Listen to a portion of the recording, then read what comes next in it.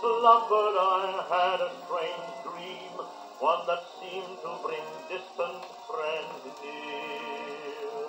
I dreamt of old England, the land of my birth, to the heart of her sons ever dear.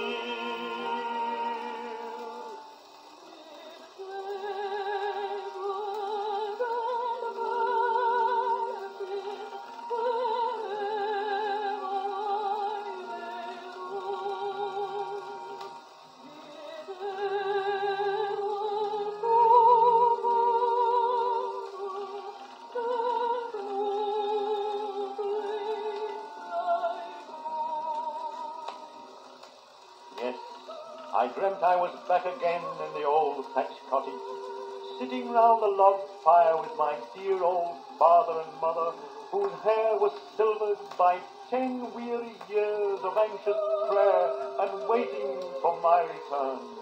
Oh, what joy to think I was back again in the old home. All the past was forgotten, and I promised never to roam again. Ah, but it was all too good to be true. Yes, too good and too real. It was only a dream. I saw the old homestead and faces I loved. I saw England's valleys and dells. I listened with joy as I did when a boy to the sound of the old village bell.